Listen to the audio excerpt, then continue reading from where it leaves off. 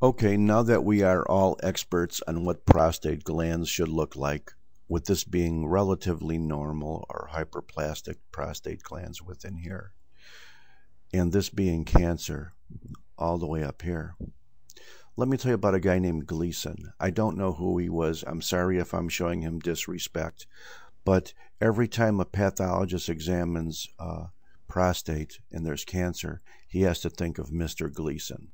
Not Jackie Gleason, but probably some guy, Dr. Gleason. The Gleason developed a system for grading the prostate.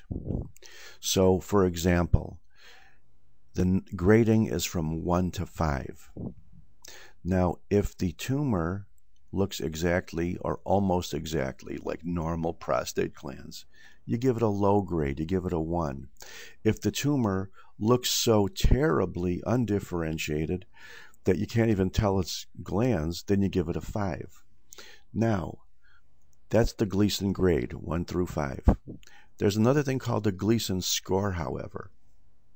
In the Gleason score, you add up 2 Gleason grades, the predominant pattern and the secondary pattern. And therefore, you could see that a Gleason grade could now be as high as a 10 or as low as a 2.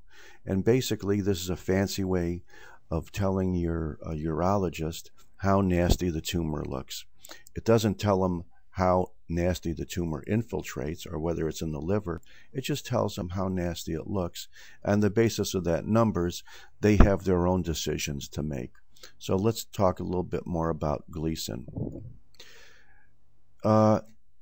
This area is just about normal prostate that you see here.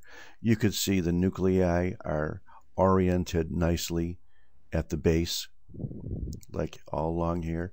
Notice that there's an abundant amount of cytoplasm. Notice how the glands cells are all lined up nicely. Notice how they're small. But here's the main thing. Notice the cells do not have nucleoli. On the other hand, if you go to the area of cancer, notice that even though these don't look terribly different from the other cells that we saw before, that many of these cells have nucleoli. There's one, there's one, there's one, there's one, there's one. Not all of them, but many of them.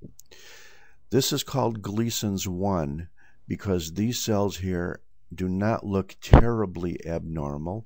Yes, they invade, but they look very similar to the so-called normal prostate cells, which we see here. And this is an agonizing decision we have to make. If, for example, they looked much worse than that, then you could call them a 2 or a 3 or a 4 or a 5.